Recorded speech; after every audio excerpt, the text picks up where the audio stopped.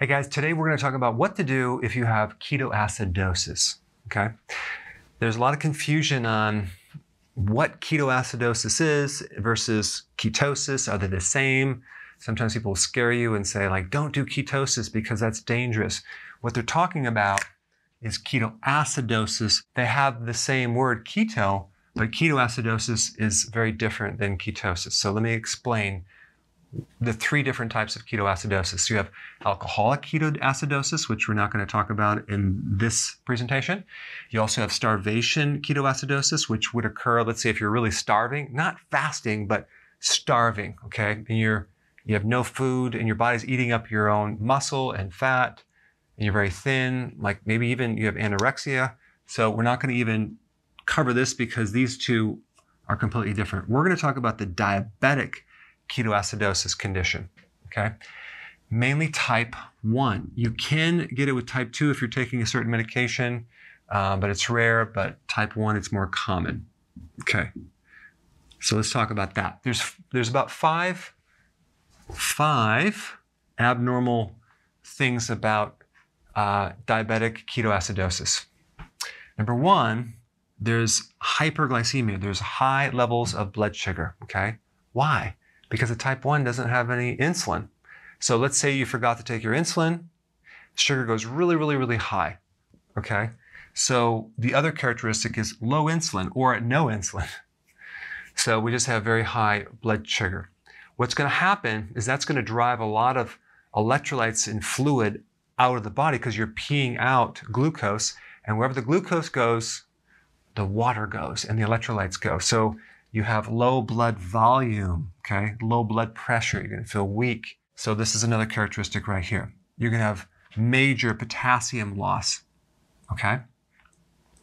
Now, you're also going to get acidosis, and this is the danger of diabetic ketoacidosis, is the acidosis part. Normally, the blood is between 7.35 and 7.45. It's slightly alkaline in a very tight, narrow band. So you have, if you have a mild problem, it'll be between 7.25 and 7.3. You can see it's just slightly less than this. It's not drastically. A moderate problem would be 7 to 7.25, and a severe acidosis would be below 7.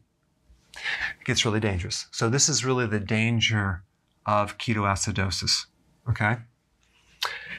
Now, realize too that the potassium is alkaline, and that's supposed to buffer this condition, but there's loss of potassium, so we don't have those minerals, including we don't have magnesium either.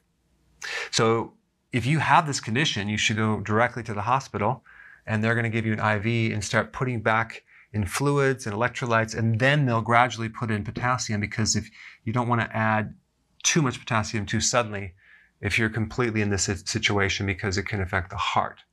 But the point is that you need electrolytes, you need fluid. Now, this condition usually happens when you forget to take your insulin, because if you don't have insulin, then the blood sugar goes high and things get out of control. If you have someone that tells you you shouldn't do keto because you don't want to risk ketoacidosis, well, what should you do?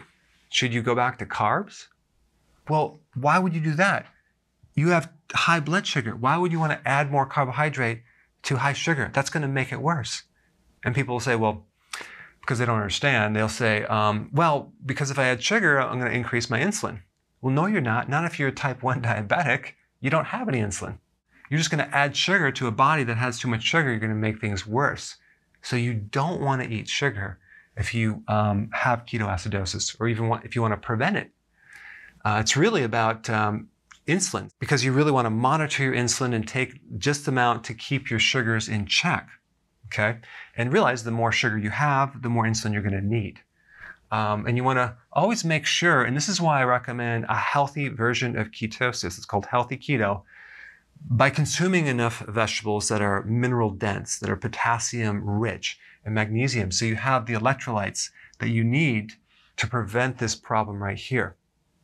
Now, some of the symptoms of ketoacidosis are this: thirst, frequent urination, exhaustion, you can't breathe that well.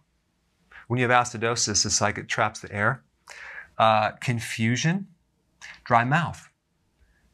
So if you're doing healthy ketosis by cutting out carbs, you can see very clearly that you're not going to start developing this condition because you're taking your electrolytes, you're making sure that your blood sugars are not too high because you're not eating sugar. Now you're bringing your insulin low, but you're not bringing it down to zero. Your body's still making it. It's just like you don't require as much because you're running on ketones. And so you don't need as much insulin, and that's a good thing. We need some, but we don't need excessive amounts. Now, I want to shift gears over here and talk about ketones, ketone testing. You can check your ketones with your urine or the blood. All right, so if you're testing things, and I'm going to be talking about millimoles per liter and BHP, which is beta hydroxybutyrate. This is a type of ketone, and this is the units right here. So if you're measuring your urine, normal ketones would be 0.6 or less.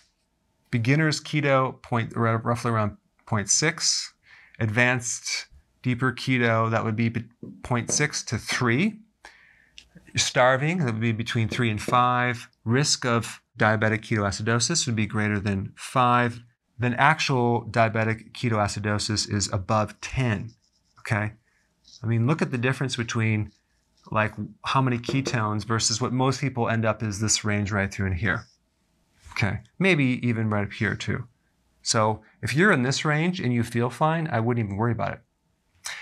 Now, if you're checking your blood, it would be normal, would be like less than 0.6, beginning keto 0.6 roughly, advanced keto 0.6 to 1.5, and then starving 1.5.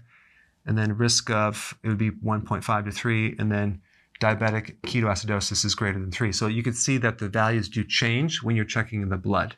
Now, the real big point about this video is I wanted just to clarify any confusion you had, and also really talk to those type 1 diabetics.